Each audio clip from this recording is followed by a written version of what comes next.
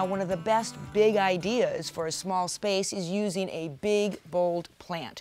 Now, you've probably noticed that I use a lot of cannas in my garden.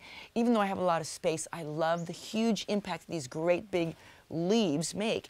Cannas come in two main colors. They come in this beautiful Canna Tropicana, this orange striped one, and they also come in the yellow form.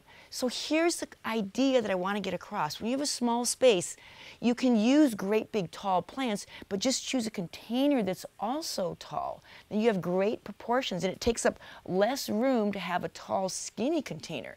Now here's an idea. When you first plant the cannas in the Pacific Northwest, he's going to get like 6 feet tall. It's going to have beautiful tropical blooms on it, but that's not to the very end of summer. So what I do is I use this space on my patio, and I take a wine glass, anything with a stem on it, a little bit of wire, and I use that to secure it right into my tall pots so that when we're having a party or a barbecue, I can simply use it as a vase. This is a bonfire begonia to add extra color, because I'm just still waiting for these cannas to get really tall and bloom. Now, when you have a long, tall pot, another ideal situation is the tall pot can support a tall stake.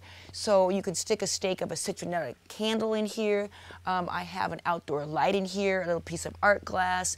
You can use all sorts of things to these big tall pots will support a stake for a trellis if you wanted to grow up tall, even to grow vegetables. So tall pots take up less room because you're growing up rather than out.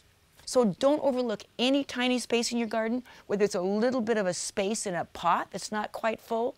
Fill it with flowers. That's a big idea for a small space.